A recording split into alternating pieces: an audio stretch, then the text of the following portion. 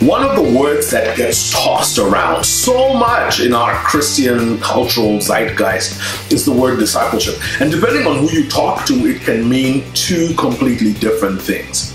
We want to talk about what that means for us at Pivot 613. This week, we're going to be in part 2 of our series that we've called The 2020. And this whole month, this whole series, everything that we're talking about in the series has to do with vision.